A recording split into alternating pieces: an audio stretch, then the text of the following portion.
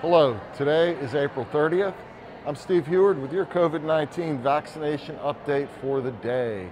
I'm coming to you from the second dose vaccination clinic here at Sarasota Square Mall, where we are conducting a second dose clinic until 3:30 this afternoon.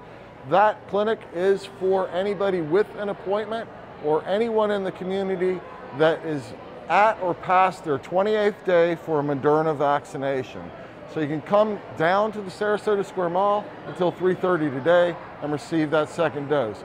Additionally, we've got our first dose walk-in vaccination clinic going today, again until 3:30. So if you would like to receive a first dose of Moderna vaccine, just come to Sarasota Square Mall today by 3:30. All you need is an ID. We're gonna have you fill out a consent form, which we have here on property, and we'll get you that shot. It's a very simple and easy process.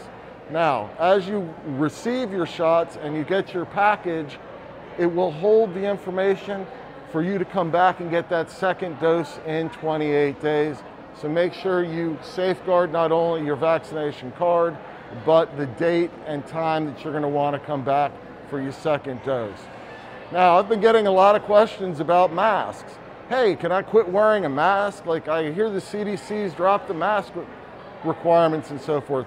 Well, here's the deal, folks. If you're outside and you're kind of by yourself, then it's great to have no mask on. It's perfectly safe and fine.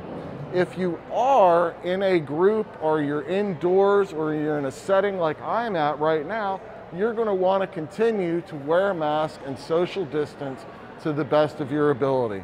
There is still virus prevalent in our community, and we want to make sure that we protect not only ourselves, but each other. All right, now I encourage everyone to stay up to date on everything COVID related online, and thanks for watching.